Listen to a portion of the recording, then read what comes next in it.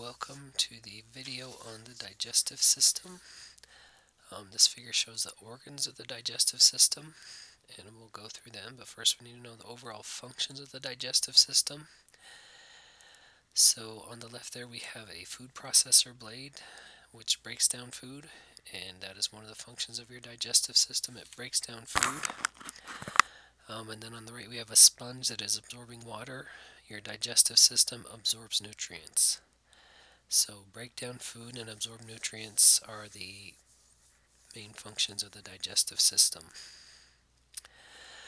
Alright, next we need to know the two types of digestion. So mechanical digestion is breaking food into smaller pieces, as in chewing.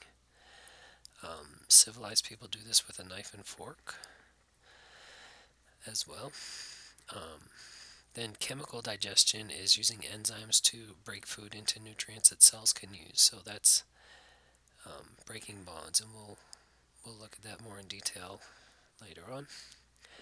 Next, we need to know what the enteric nervous system is. So it consists of 500 million neurons and uses more than 30 neurotransmitters, most of which are identical to those used in the brain. So it's often called the second brain. And it participates in two-way communication with the brain and affects mood and behavior. So they say you are what you eat. If you eat junk, you may feel junky, and if you eat healthy, you'll probably feel better. It can function independently even without input from the central nervous system. So for example, when you eat, your stomach's going to stretch out, and there are receptors that detect that and send signals to cause different enzymes to be released, and your brain doesn't even know about that, which is a good thing. We don't have to think about that. So the enteric nervous system basically controls the digestive system, and it's an automatic system. We don't have to think about it. Alright, next is the path that food has to travel through the digestive system. So it starts in the mouth, then it will travel through the pharynx, then the esophagus, then the stomach, then the small intestine, then the large intestine, and then out the rectum and anus. So it goes mouth, pharynx, esophagus, stomach, small intestine, large intestine, rectum, anus. Alright, next we need to know the function of the mouth. So it's an entryway, and it's where mechanical and chemical digestion begin. The teeth primarily are doing the mechanical digestion, and then chemical digestion is the enzymes in saliva. Next is the function of the salivary glands, and they make saliva. Saliva moistens food and makes it easier to swallow. And then next we'll talk about the enzymes in saliva. You have amylase, which breaks down starch, and lipase, which breaks down fat. Alright, now we need to know primary function of the teeth. So the teeth break down food, tear it into smaller pieces, so mechanical digestion. Then you have a question: which enzymes acts in the mouth to begin the breakdown of starch? And the correct answer is amylase. Then we need to know the function of the pharynx. So when you swallow, that's when food goes into the pharynx, so it's really a passageway for food. Then the esophagus takes food from the pharynx down to the stomach. And then the stomach, its primary function is to hold food, store food. There is some mechanical and some chemical digestion that happens in the stomach. And then it releases food slowly into the duodenum, which is the first part of the small intestine. This shows the muscle layers around the stomach. Most of the GI tract, gastrointestinal tract, or digestive tract has two muscle layers. The stomach has a third muscle layer, this oblique layer, that allows it to be more powerful and do contractions to mix the food. Next we're going to look at the stomach secretions. So first, mucus protects the stomach lining. The pH in the stomach is very, very low. But there's a mucus layer that protects the cells so that it doesn't digest itself. Next, we have hydrochloric acid, which kills microbes in the swallowed food. It also prepares food for digestion. Then we have pepsinogen, which breaks down proteins.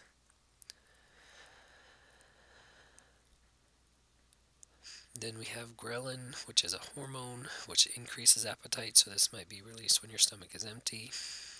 And then we have gastrin, another hormone that stimulates secretion of gastric juice and also the motility of the stomach. So this is going to be released when your stomach is full.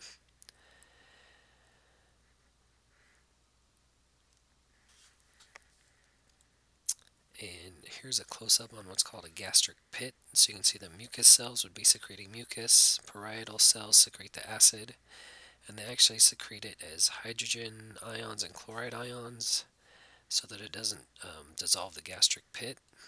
And then when it gets out into the stomach, they combine to form the acid. The parietal cells would be releasing the pepsinogen, and then these enteroendocrine cells would be releasing the ghrelin and the gastrin.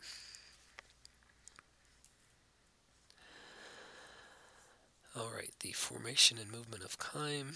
Contractions will break down food and mix it with gastric juices to form chyme, and this chyme moves toward the pyloric sphincter. About 30 milliliters at a time squirts into the duodenum. That allows the duodenum to digest that food before more comes. The stomach continues to mix the contents and gradually releases chyme into the duodenum. So the 4 phases of gastric secretion. First we have the cephalic phase. So the sight, smell, taste, or thought of food causes the stomach to secrete gastric juice and gastrin. It will also activate your salivary glands. So walking by a pizza place, for example, might make you hungry. So that one's controlled by the brain. Next phase is the gastric phase. So when food enters the stomach, it stretches. This causes secretion of gastric juice and gastrin to increase. That phase is controlled by the stomach. And then third, you have the intestinal phase. When chyme enters the duodenum, this causes gastric secretion to be inhibited. The intestines need time to process that food before any more is released.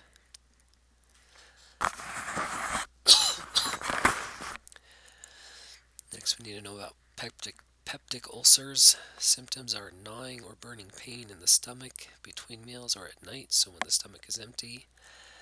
Also bloating and heartburn. And it's caused by a bacterial infection. Most bacteria are killed by the low pH in the stomach, but there's one called H. pylori that can survive in a very acidic environment and cause these. So those can be treated with antibiotics. NSAIDs, or non-steroidal anti-inflammatory drugs like ibuprofen. If you take too many of them, they can interfere with the mucus production, and then the cells lining the stomach aren't protected, and that could also cause ulcers. Alright, next we have the liver, which has over 200 functions. For the digestive system, we'll just focus on one. If we look inside the liver, it's made up of these lobules, and if we look even closer, we'll see this is the hepatic portal. Well, this is a branch of the hepatic portal vein, so remember, blood is going to flow through the mesenteric arteries, and it's going to pick up nutrients in the small intestine, and then it flows to the hepatic portal vein, which brings it to the liver. The hepatic artery brings oxygen to the liver, and then all these are liver cells. And so they may, depending on the conditions, they may absorb glucose or release glucose into the blood. They also, these green things here are called canaliculi. These liver cells produce bile, which is necessary for the digestion of fats. So it produces bile, and then that bile will flow through here, these right and left hepatic ducts, to the gallbladder. The gallbladder stores and concentrates bile because the liver is constantly producing bile, but you're not constantly eating, so the gallbladder can store it and then release it after a meal, especially after a very greasy meal. Then the bile salts aid in digestion and absorption of fats. Most of the things we eat can dissolve in water, and that makes them easier to digest. Fat does not dissolve in water, so that's why we need the bile salts to help break them down into smaller pieces and so we can digest them. Next is gallstones. So the symptoms may include pain and possibly jaundice. If the stone blocks this common bile duct, it can back up into the liver, and then that will cause jaundice, which is like your eyes and your skin turn yellow. The treatment will depend on where they are. You might have to have your gallbladder removed, or there are medicines to dissolve gallstones. Alright, next we have the pancreas. We talked about its endocrine function before, making insulin and glucagon.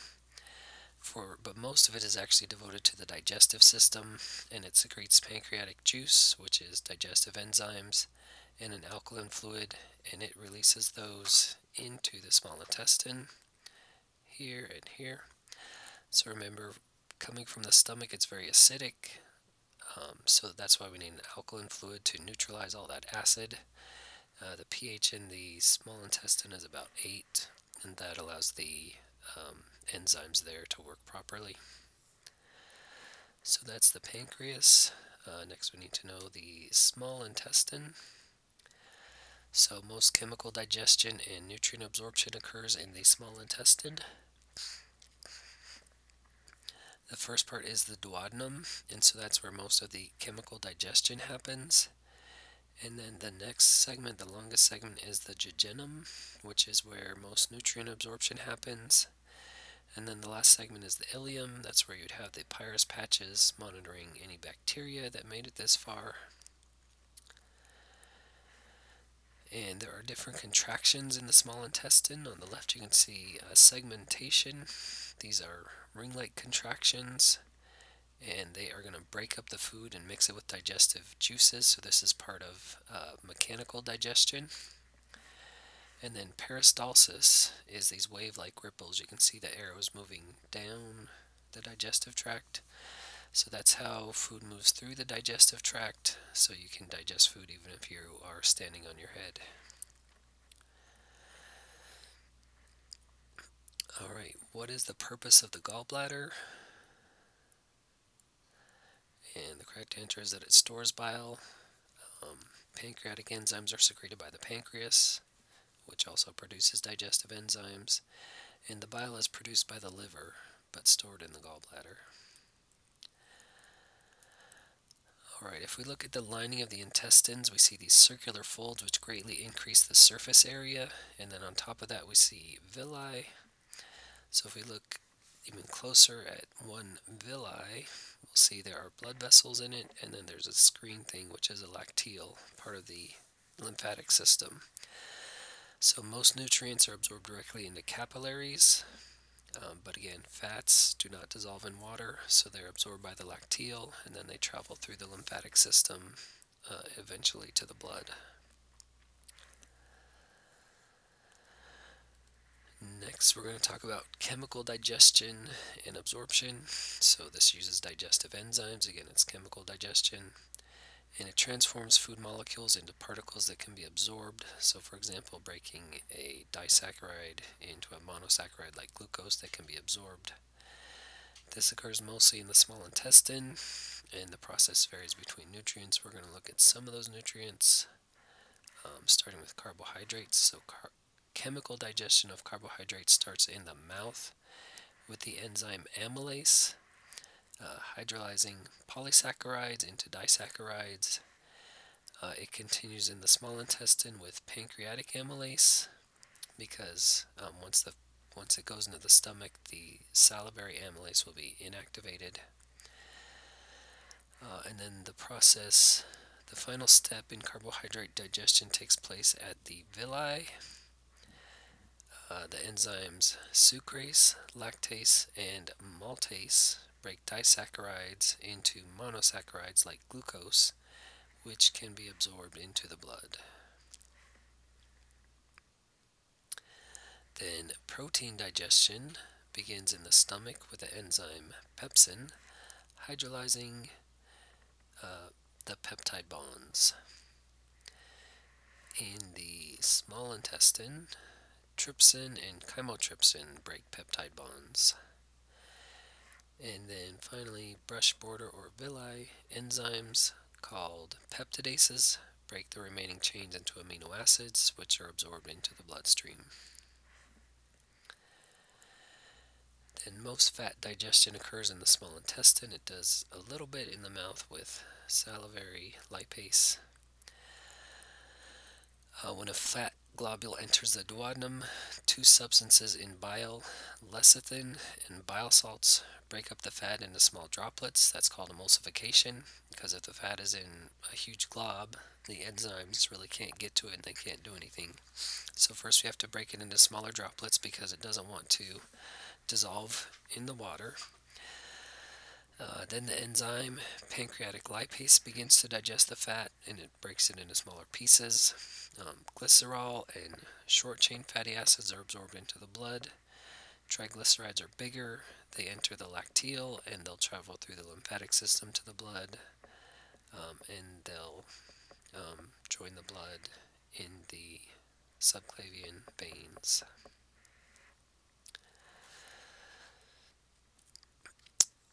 Now let's talk about the large intestine. Its primary function is absorbing water. There are also bacteria that live in the small intestine, and they break down some nutrients that we can't, such as cellulose from plants. Our bodies don't have enzymes to break it down, but these bacteria can, and they actually produce some vitamins for us, such as vitamin K. Unfortunately, they also make gases. So next time someone gets angry at you for farting, say it's not my fault, it's the bacteria living in my intestine, and they will still get mad at you and they'll call you a nerd. Alright, we're going to end with this animation on the process of digestion. It's a good overview of the whole process. The digestive system performs the vital task of transforming food into chemicals that cells can absorb and use for energy. The digestive system breaks down food into its simplest components. It then absorbs these components so they can be distributed throughout the body. The process of digestion begins in the mouth, where food is broken into pieces. Saliva, secreted by the salivary glands, moistens the food and transforms it into a mass called a bolus that can be swallowed easily. Enzymes in the saliva begin the breakdown of starch and fat. As the bolus is swallowed, the soft palate lifts to close off the nasopharynx, as the epiglottis covers the entrance to the trachea. Food moves through the oropharynx and laryngopharynx and into esophagus. The bolus travels down the esophagus and enters the stomach, a muscular sac whose primary function is to store food. The stomach also prepares food for digestion. The stomach contracts and churns to break food into small particles and to mix it with gastric juice, creating a semi-fluid mixture called chyme. Chyme leaves the stomach through the pyloric sphincter and enters the duodenum of the small intestine. Bile from the gallbladder and digestive enzymes from the pancreas enter the duodenum to aid in digestion. Muscular contractions called peristalsis propel the chyme through the other parts of the small intestine, specifically the jejunum and the ileum. Most nutrients are absorbed in the small intestine. The residue remaining after most nutrients have been absorbed moves into the large intestine. The large intestine begins in a blind pouch called the cecum. The parts of the large intestine are the ascending colon, transverse colon, descending